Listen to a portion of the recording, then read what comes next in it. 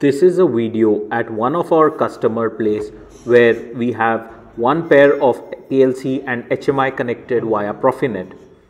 We are operating PLC with fully loaded program screen in an HMI. As we can see, continuous operation with zero delay is being performed.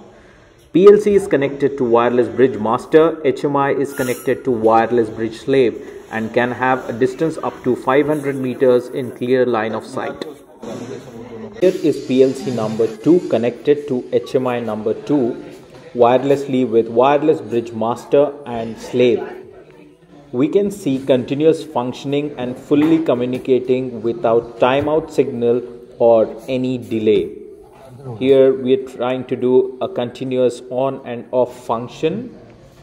Now, as we have the world's first ever AI enabled device to identify the IP port setting, now we are going to plug out LAN cable from PLC number 2 and plug it in PLC number 1, which is connected to our wireless bridge master.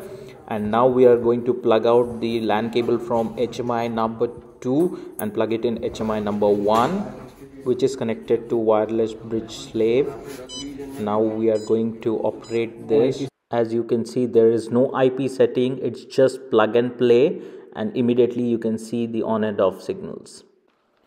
Wireless bridge can communicate in TCP/IP, UDP, IRT channel, RT channel and TSN channel.